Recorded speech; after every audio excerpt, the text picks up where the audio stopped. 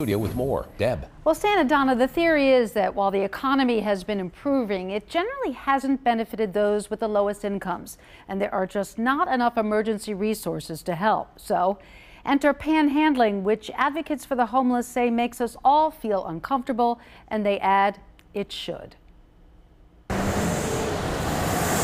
There are certain roadways where you know you will see them, standing in busy intersections, pacing median strips, asking you with their cardboard signs and their eyes for help. We met Ryan on North Avenue. He says he sleeps in an abandoned vehicle and is a graduate of Micah. I'm trying to do what I can to survive. Downtown, we met Michael. I don't have people say, get that F out my face, F you, stuff like that, Other than that, I don't look at it. I still say have a nice day and keep it moving. Homeless, he begged for $49.77 to pay for this monthly storage unit. It keeps his bedding dry and his shopping cart safe. I'd rather work for it or not ask, because it make my self-esteem feel low. And I'd be like disappointed in myself. It is difficult to quantify the number of panhandlers, who experts say provide the most visible image of homelessness and poverty. Baltimore City is in the midst of its annual count, but officials estimate that on any given night, more than 2,500 people are homeless. Jean lives in this tent.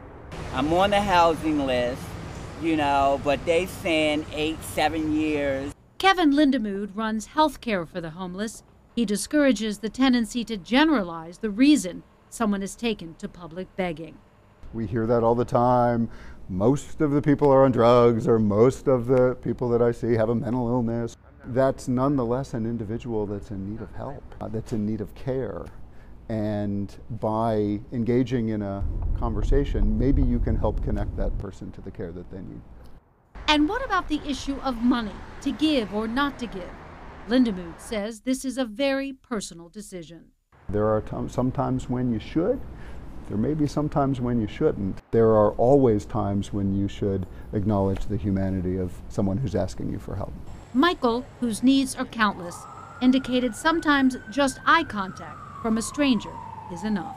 If you got to talk to me like I'm talking to you, you understand that I'm not that type of person, because looks could be deceiving. You're a human being. Yes, ma'am. First and foremost.